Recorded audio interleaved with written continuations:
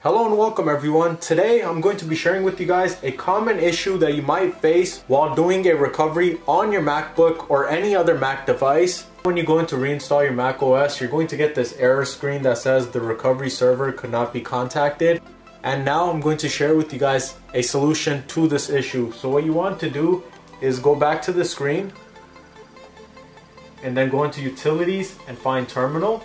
Once Terminal is open, you're going to input this command, and the command is date, and then you're going to put in today's date. So today's date for me is 01/17. So I put in the month and the date, and now you're going to put in your time. So you could put in any approximate time. Right now it's 4:06 p.m. So in 24 hours that's 16:06. So I'm going to just put 16:06, and then you're going to put the last two digits of the year, so 2019. Now as you guys can see, the date is set. It's set for Thursday, January 17th, 16:06 UTC 2019.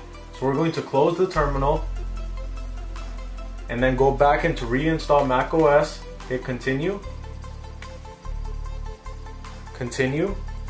Now we are on the OS X installation screen, and we're going to accept the terms and let the Mac OS X install. But this is how easy and simple it is to fix this issue that you might face while doing a recovery on your Mac device.